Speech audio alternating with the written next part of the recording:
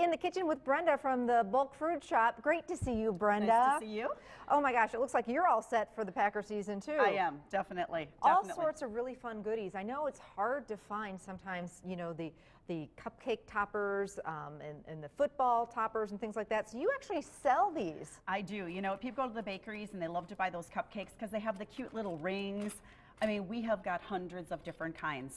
So we've got our Packer rings here, our footballs, and today we're using, instead of a toothpick, we're using our little bakery picks that are footballs as well. That's nice because, you know, you can make them from scratch, you can still decorate them up, and then you can wash them and use them over and over again. So they're really inexpensive. If you're looking for these and you can't find them because they are hard to find. They are.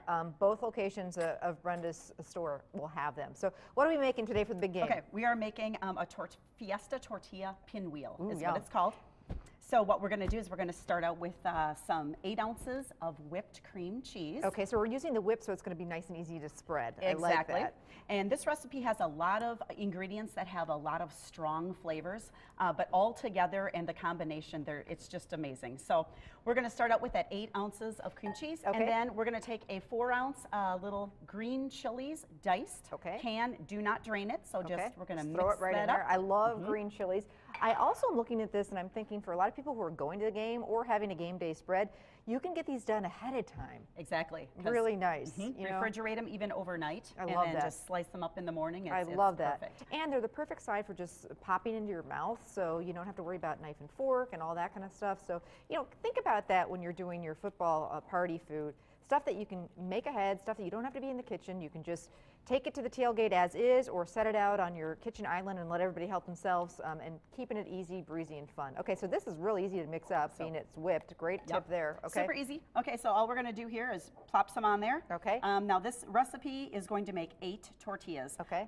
So what I've done too is I use sometimes spinach, sometimes tomato basil, just different flavored tortillas. Okay. So we're just going to start there with that. I like the green ones for the game. That's kind of fun. For sure, green and gold. And you know what? Now it's just a lot of putting this together with fingers and just layering. Okay. All right, so we're just going to start with some spinach leaves. I'm going to put these little guys on here. Yeah. All right. These little guys on here. And then we're going to take some mustard and we're going to put that all over. Okay. So I'm going to spread him out here. Get this little guy here. Depends, you know what, you can put this as thick as you like. Sure, sure. All right, so then we're just going to take any kind of a spicy brown mustard. Okay. And we're just going to few squirts of that. Squirt all over there. And then what we want to stick to that are red onions. These are some strong guys, but sprinkle those guys on there. Again, you know, you can make this as flavorful as you like. And if everybody's eating onions, it cancels each other out, so it's okay. Bring on the onions. Absolutely. Okay, so then what this recipe calls for is 8 deli slices of ham. Okay. So we're gonna put it on this side because as you roll it, it seems to kind of slide a little bit. Okay.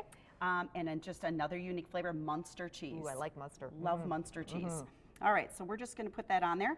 And then basically, it's super quick. We're just going to roll this up and see how it just kind of moves as we roll together.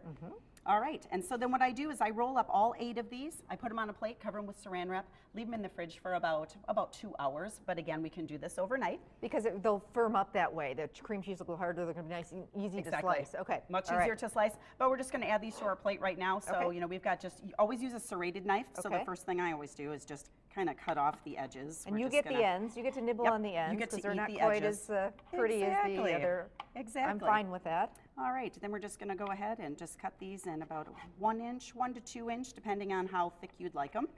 And we're just going to do these guys here. These are the perfect party sandwich. I love this idea. You know, it's kind of fun to put them on the plate so you can see them, but then also, you know what, for people to grab them, sometimes I always use, you know, toothpicks or however you'd like to display it. Sure. But again, you know, we've got our little picks here, and I'm like, oh, it's all about the Packers. Absolutely. So we're going to grab a couple of these. Just load up your tray. Stick these in here. How fun.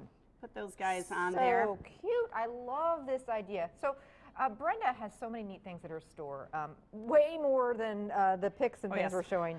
Really, it's all about great spices. If you're having a chili party, she's got amazing different, you know, seasonings for that, spice blends, easy dip mixes for busy time of year, smoothie mixes.